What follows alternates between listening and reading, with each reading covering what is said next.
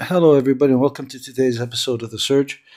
So, I'm sure that all of you have heard of the novel coronavirus and the pandemic that we're all experiencing worldwide.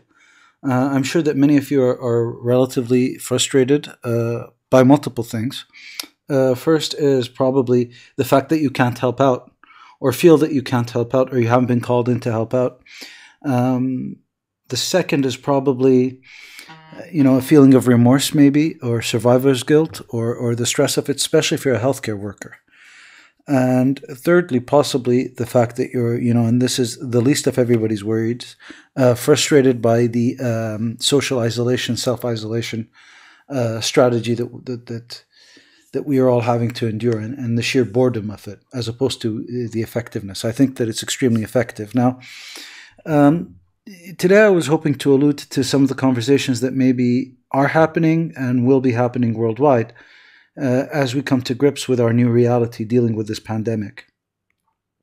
And that's ward rounds, when you're in full isolation. Now, this talk is not geared towards the situation where you have a dedicated COVID center that only has COVID-19 / corona / novel coronavirus patients in it, in a similar manner that we used to have TB centers that were dedicated just to TB, right? This is in the situation where you maybe have 50% of your capacity, maybe even less. Maybe it could be 5% of your capacity in certain countries, right?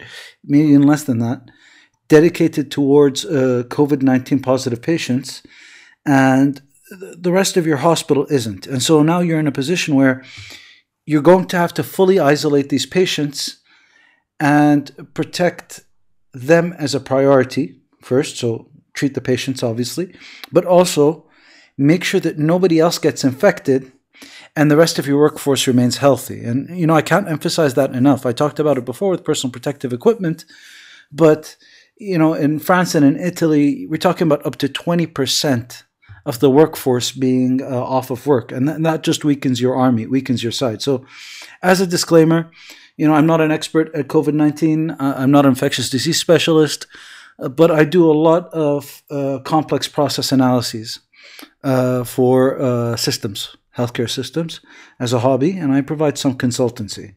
And so, those skill sets, they lend differently to evidence-based studies because, so complex sciences, they tell you why things are the way they are and help you come up with strategies to improve them. But they can't really predict where things are going to go. And so that's why I'm saying, as a disclaimer, everything that I say is taken in that context. I can tell you where the potential variables to be optimized are and why. You might want to think about them, but I can't tell you that by doing these things, you're not going to end up with a different set of problems, right? And it's like the deficiencies of any RCT, pretty much. So when you look at randomized controlled trials, even multi-center ones, the translatability is always an argument that can be made. It's very rarely made with a very strong justification, but it can always potentially be made. And I would look at this the same way. So today we're not going to talk about PPE. I did a whole dedicated talk on personal protective equipment and how to address that and how to train people for it.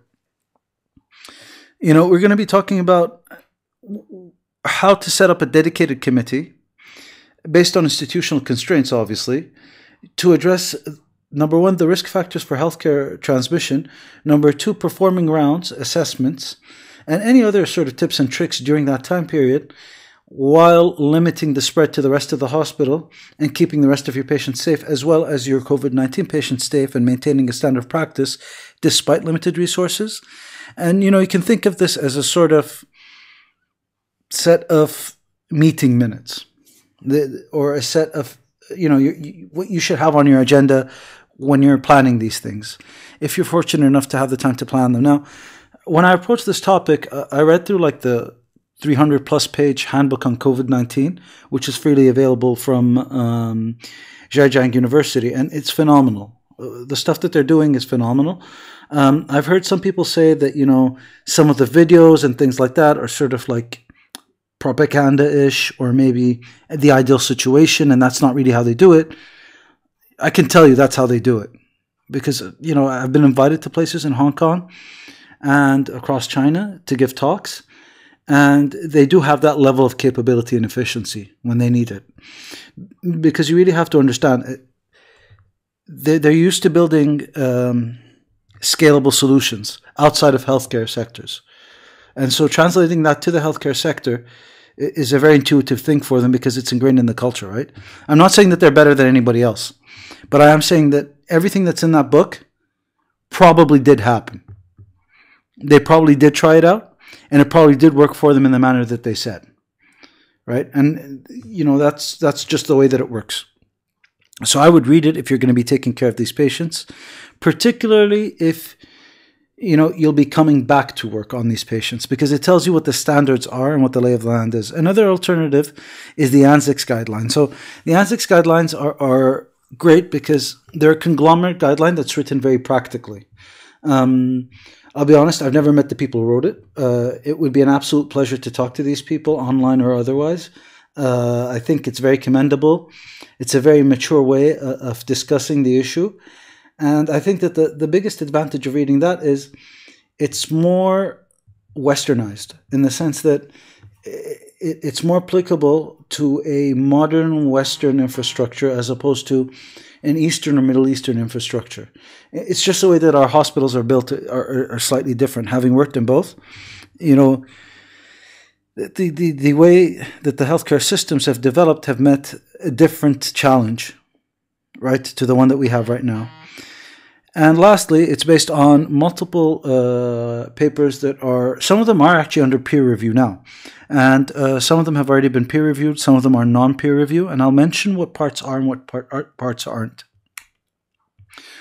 So what are the risk factors for you getting COVID-19 if you're volunteering or working in a center that is affected by these patients? So number one, working in the ICU is a risk factor.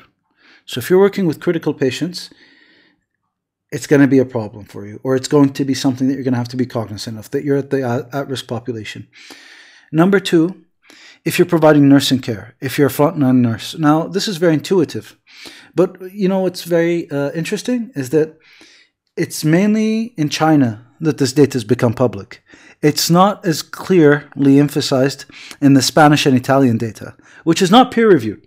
Listen, it's by no means me judging anybody, but in the Italian data, it also seems that there's an equal distribution between doctors and nurses, more so than in China. This might be the way that the division of labor situation. This might be the availability of personal protective equipment. It might be something else. The third risk factor is a lack of personal protective equipment. So in every case where they've done a root cause analysis as to why or if there was any other thing that could have prevented it, they found that a lack of personal protective equipment that was appropriate was there. That doesn't mean that they looked at all the cases. But in the cases that they did, personal protective equipment played a key role. And there were two factors to this. The first factor was a lack of education or a lack of insight. What I mean by that is the person who's taking care of the COVID-19 patient didn't realize that the patient could be COVID-19 positive, or the person taking care of the COVID-19 patient did not realize what they had to wear, or that it wasn't available.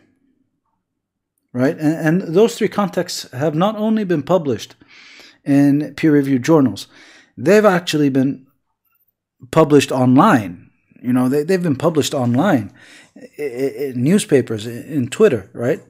And it may not be very valid clinically, but it's something that you have to think about. And I'm pretty sure that it's intuitive too. That, your supply-demand context of personal protective equipment, the sense of urgency and importance, and the attitude that you have when you're addressing patients that could be COVID-19 positive, all factor in, right? And then there's more than 10 hours of active care by a single practitioner. So if you worked more than 10 hours with a patient, then chances are you could possibly at a greater risk. And this has actually been studied in a paper that is peer-reviewed, the 10-hour rule, right? It's a Chinese paper. It's a multi-center paper out of Wuhan and a couple of other hospitals. Now, whenever you're doing ICU care, to minimize the risk, most of the guidelines feel the closed suction systems, frequent guidances and trainings, and regular donning and doffing drills. So in Italy, they're doing it once a shift. In most other institutions, they're doing it once a day.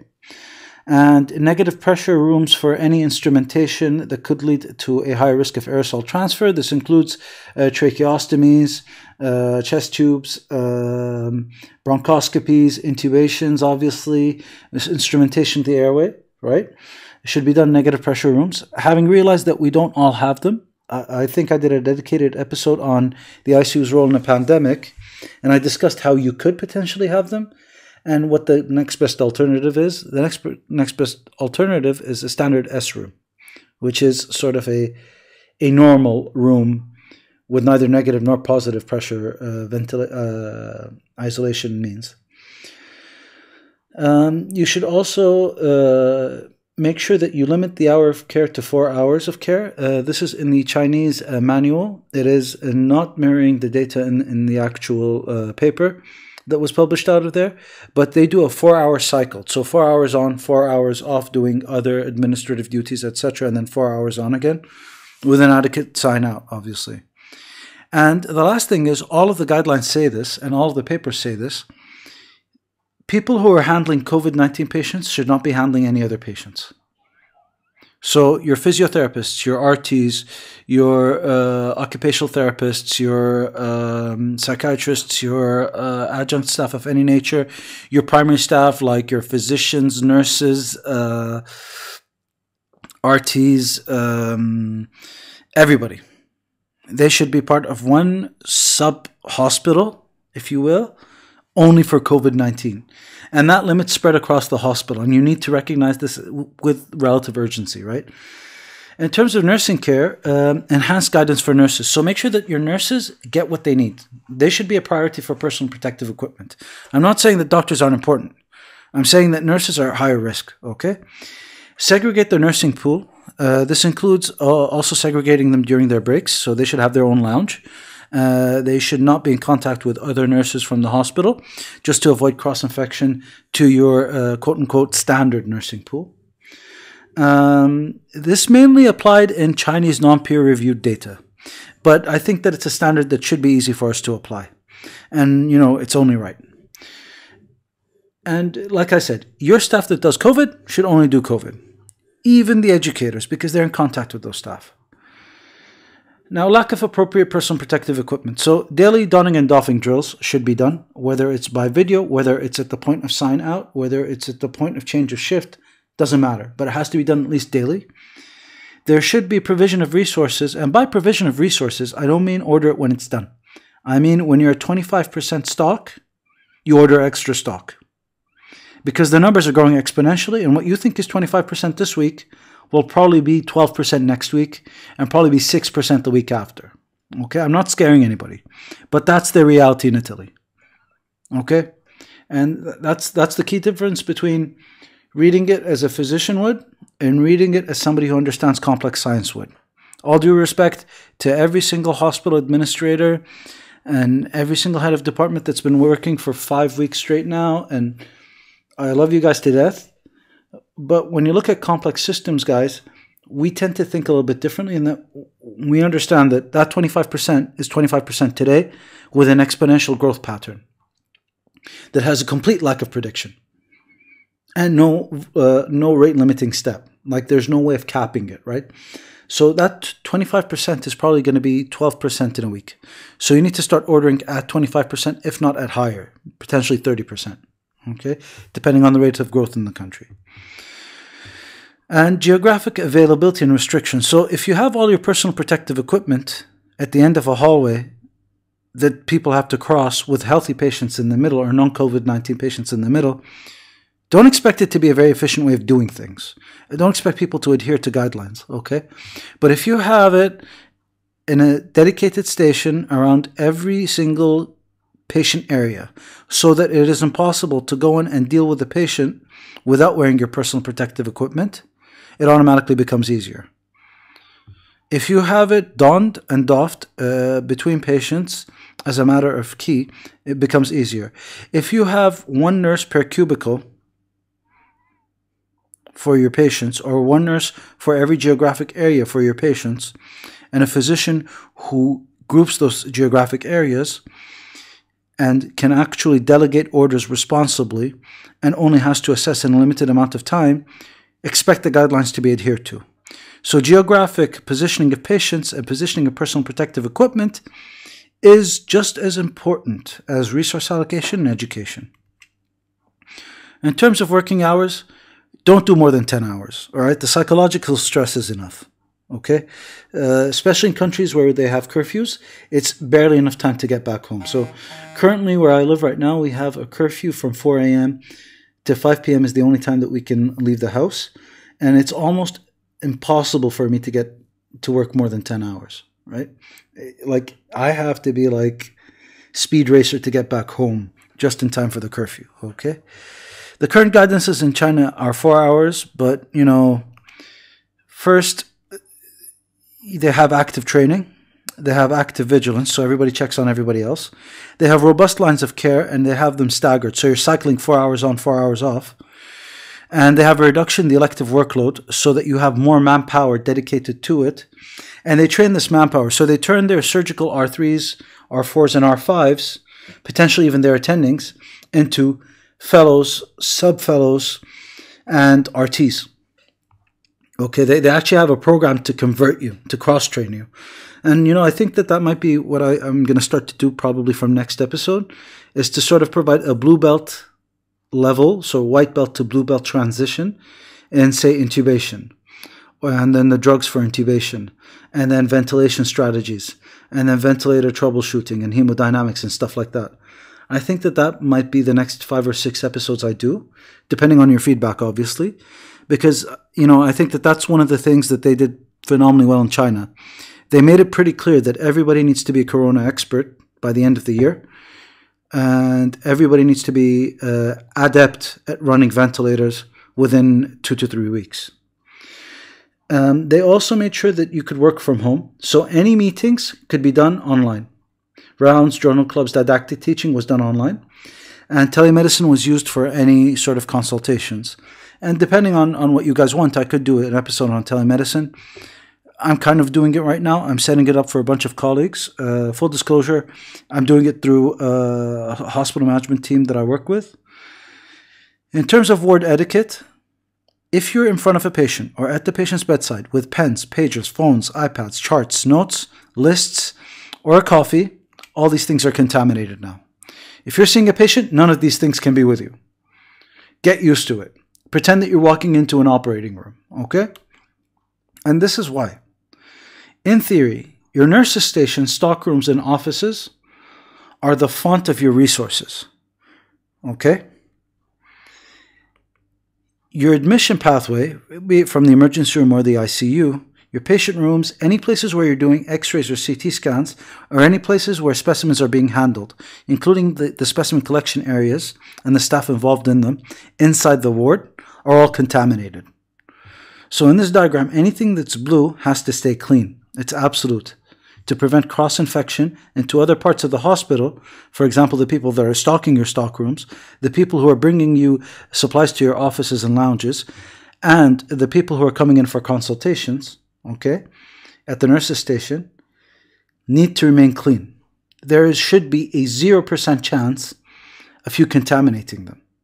In addition to that, there should be a 0% chance of you not wearing PPE when you're in the admission path, the patient's rooms, the specimen handling areas, or the areas with radiological investigation. To do that, you need to have an invisible wall or zone where PPE has to be taken off or worn. So no PPE inside the nurse's station, stock rooms, offices, lounges, and lockers. Yes, that includes masks. Take them off, hang them outside, get into the area, put them back on again. And preferably, limit your stay in your offices. You can do everything online from home. So why are you in the office? If you get infected and there are only 10 surgeons around, I've just lost 10% of my surgical capacity. If you get infected and there are only 5 ID guys around, I've just lost literally 20% of my ID staff. If you get infected and you're one of only 3 GI guys I have who can do endoscopies in the middle of the night, All right? The rest of my GI guys have to run 1 and 2 for every single upper and lower GI bleed, Crohn's disease patient, etc. You're weakening the army. So if you can work from home, you should work from home, and no personal protective equipment beyond that point. Okay? Within the area where you have COVID-19 patients, admission pathways, patients' rooms, and by admission pathways, I mean the corridors, the entryway, the entrances that they use, the toilets that they use, all those areas, patients' rooms, specimen handling areas, and radiological investigation areas should not be entered without personal protective equipment. Now, you're going to tell me that there are shortages. Yes, there are shortages. Yes, we're going to have to deal with them. But from what other countries have gone through up till this point, except for Italy and Spain, the shortages occur initially and then the supply is recalculated. And let me make this clear in a different paradigm. The ward is currently a Zeppelin. It's a new paradigm for us, so it's like a Zeppelin. And the nurses' station, the blue zone, the nurses' station, actually I should have called it the green zone, but the nurses' station, the locker area, and the stock rooms are the control room. If you lose this, if this gets contaminated, and everybody in there gets COVID-19, your patients can't get care. So you have to handle this with a sense of urgency. It has to be very clear.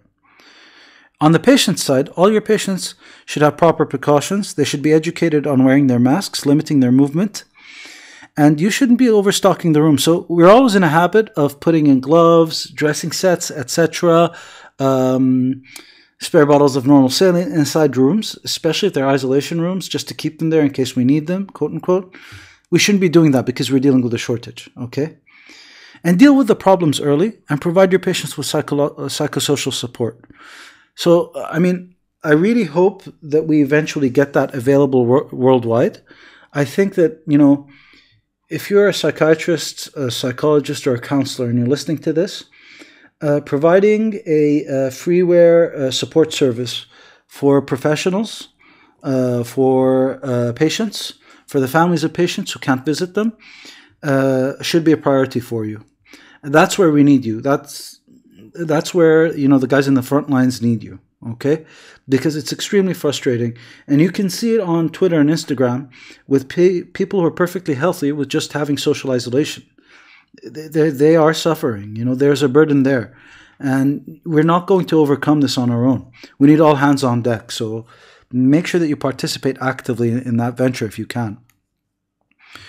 In terms of coordinating your response as a hospital and preparing your isolation zone or your isolation ward, I would involve engineers because they understand. They understand where the oxygen has to be. They understand the capacity for sewage drainage. They understand biohazard materials, etc. I would also have your CSST, patient attendant team, and decontamination team all meet together and represent themselves. Nursing, physician assistants, RTs, physicians, and physiotherapists. You should also draw up a short list of people, and the short list of people should be ratioed to, at a minimum, you know, 10 to 30% of your operating staff. And those people should be reserved for corona care, COVID-19 care, because we're not sure how this is going to go, right? And you know, at minimum, that should be our priority.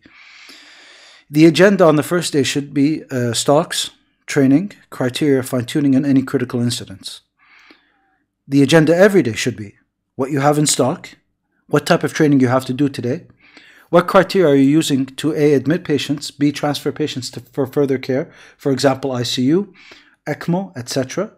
Fine-tuning, so what you need to work on in terms of fine-tuning the system, and any critical incidents. So critical incidents are obviously staff cross-infection to other parts of the hospital, upsurge capacity breaches. Now, by breaches, I don't mean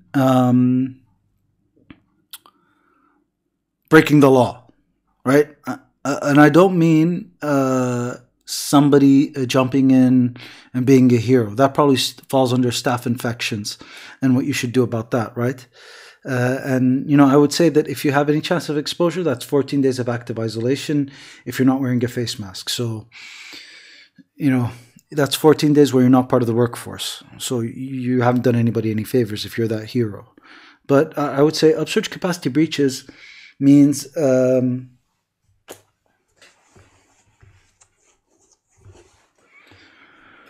It means if you have a ward that has traditionally taken care of patients who are, say,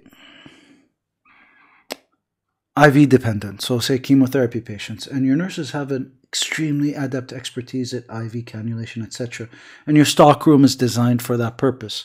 You have 3 different types of IV access down there. You have like alteplase or any other streptokinase variant that can unblock any line. You have access to a portable X-ray machine so that you can check the implantation. You have a small suite to do the procedure for, say, a dialysis catheter or a permacath. You have effectively an IV access suite. But now that IV access suite, complete with its nurses, has been dedicated to treatment of COVID-19 patients. And they've received their first intubated patient with an arterial line in place. So the nurses don't know how to deal with the ventilator. The RT is not comfortable working in that dynamic. And, I've worked with a lot of RTs. They're great people. And I do have some nursing background in my undergrad. So I understand the pressures that nurses have as well, and the concerns that they have, and why these concerns are valid. And I understand why doctors make decisions to move patients in these areas. Everybody has a good reason for what they've done and what they have to do. And, this is stuff that we have to do, right? But if it's outside their comfort zone and you can't prevent it, then you're going to have a plan to address it. So the upsurge capacity breaches should be met with a plan on how you're going to introduce the RTs to that ward, how you're going to introduce ventilated patients to that ward, how you're going to introduce nurses to it, who's going to educate them, who's going to be their nurse educator. Is it going to be something that you would want the RTs to do? Work on that dynamic early, I would say. But if that does happen and you haven't prepared for it, then it should be discussed as a critical incident. It's just the right thing to do. I'm not saying that anybody should be blamed. I'll get to what I think should be done in a second. But I think it should be discussed at least as a critical incident at the end of the meeting. And never events. So never events are things that I can't think of and you can't think of, but just happen to happen. They're a complete disaster. Let's call them what they are, right? We should discuss why they happened and whether or not they're preventable. See my M&M and Grand Rounds episode. I think it should be out it should have been out on the 28th of March. If I'm not mistaken. It was over the weekend at some point. And, keep your discussions short and to the point. And don't judge people. It's not about who did what and why they did it wrong. If you investigate anybody, if you do something like that at a time like this, clearly the priorities are off. It's about developing a slick, efficient program, getting everybody on board, and providing maximum benefit for your patients, right? And you really have to understand that this is a situation where nobody's been through this. And I can prove it to you because I've had colleagues who've trained people for field triage and critical response and, start triage on the field. And I've had colleagues who've trained people to start CPR early. And I've had colleagues who've sort of tried to set up a mini medical school program for nurses. And we're all trying different approaches here. And I think that ultimately, all of these approaches are great. You know why? Because we have to go through all of them. Right? We have to go through all of them. We have to build a staggered response that we can upscale based on our needs. Okay? And this starts with daily drills at the bedside. Okay? And obviously, we need support groups for the frontliners who are working. They need to be able to vent, to have discussions that are offline, discussions that they find easy to have with people who've been through it. Maybe not the same circumstance, but similar circumstances. Perhaps some retirees who want to contribute could come in and talk about some crises that they may have had and just facilitate the discussions. When I say staggering and upscaling, what I really mean is when you look at the problems that have been occurring worldwide in terms of systems, the first problem has been testing and triage deficiencies. So we need to be able to have good triage people. But if you have good triage people and you only train them for triage because that's the only program that your hospital is running, then you're going to run into a critical care hardware deficiency where you don't have enough ventilators And even if you had enough ventilators, you don't have oxygen concentrators, and you don't have oxygen on the floor, and so therefore you can't really put a ventilator on the floor if you have to, and now you're cramming them into the resuscitation room, maybe the post-op unit if you're lucky, maybe the CCU, and all of a sudden now you're capped at a hardware failure, right? Or a back-end failure, more aptly. If you have the hardware set up and you have a plan for the hardware and your engineers are setting up these sort of oxygen cylinders all over the place, these megaton ones, then you're going to run into a critical care expertise deficiency because your hospital gave all the doctors what they needed, gave all the engineers what they needed to deal with the emergency room problem. But they never trained them to deal with the patient when they're on the ward. They don't even know how to wean a patient now. They don't know how to check for a mucus plug. And so therefore, your program has to include some sort of RT level expertise. And your doctors are going to have to be RTs, and they're going to have to listen to the RTs. And that's the way that it has to be done. I've worked in an ICU where I've listened to an RT. He knows it and I know it.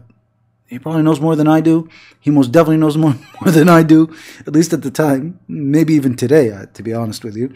But, you know, that dynamic has to be addressed before you need it. It has to be addressed early. And that's what I call staggering. It's when you gradually build up expertise in different parts that you think might be deficient. And then there's ward rounding deficiency. So your R1s, R2s, and R3s walking into a contaminated room with the chart can never happen. And then there's an insight and morale deficiency. And that's probably the hardest thing. Because that means that you're going to have to train people to cope and build coping mechanisms so that you can extend their work intensity, right? You're going to have to train people to be tough and to be resilient. So I would say that that's what staggering is. Upscaling is when you can increase your capacity at different parts of the hospital. And that comes after staggering. So whenever you're designing this program, don't rely on one chief to educate everybody. Because if they're really good at educating nurses and doctors in the emergency room, they're not going to be good at educating them at weaning. It's a different skill set. If they're very good at educating them at weaning, they're not going to be good at educating them at documentation. If they're very good at educating them at documentation, they're not going to be good at dealing with your engineering expertise that you need.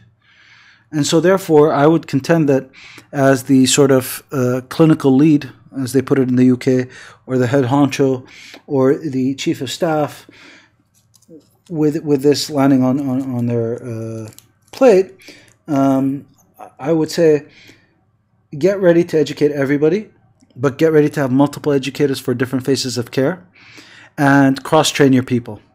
So, you know, make sure that everybody knows what their job is, and make sure that everybody's comfortable doing their job, and start that early. So start it before you even think of needing it. When you're at 50% ICU capacity with COVID-19 patients, your orthopedic surgeon already knows how to switch on a ventilator and what a recruitment maneuver is. They don't need to read the whole Jan Tobin textbook, right? I love that textbook. I think it's amazing. Best ventilator book ever. But they don't need to read it. They just need to understand the concepts that you need them to do until you can buy enough time to go see that patient, right? Thank you for your time. Good luck, everybody. And listen, the whole aim of this is that by the time you finish training everybody and by the time you finish resource allocation and you're ready to go, you're no longer a Zeppelin, but you have a fleet of Navy-class vessels that are able to take on any mission under the sun with grace and integrity. Right? We should be like the Navy. We should be like Navy SEALs. Clear-cut, clean, efficient, and ready, prepared. We shouldn't have to wait for the problem to occur. We should have the plan for the problem before it even coughs in your face. Good luck, and please subscribe. And let me know your feedback. If you really like this stuff, I'm going to do more stuff on COVID-19.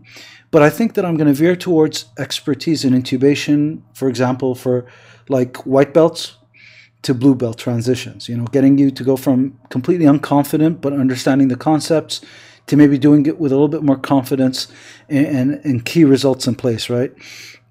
Maybe talk about like the psychology of how to deal with intubation and failure in intubation, which is psychologically quite demanding, I find. Thank you for your time, and be sure to subscribe and let me know your thoughts.